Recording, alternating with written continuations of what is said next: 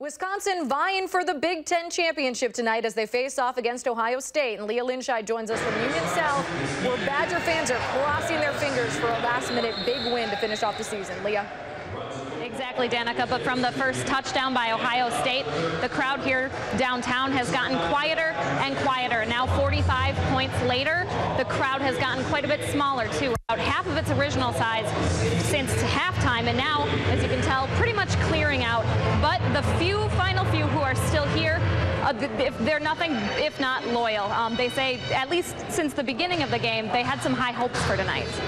In this little corner of the Badger Nation, you'll find a ton of anticipation. Go Wisconsin! Along with a couple of concerns. It'll be really close, I feel. Ohio State is a good football team, but we're a little bit better. For who will become the Big Ten championship title holder tonight. Because I like us more.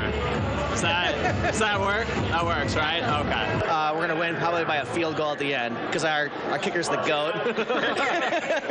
But according to these die-hard fans,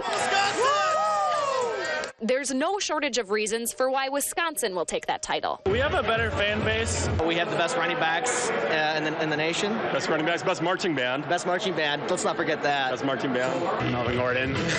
Yeah. More than just anticipation for the outcome of tonight's game, though, these Badgers are looking forward to what may come after. There'll be parties, lots of them. It's going to go crazy.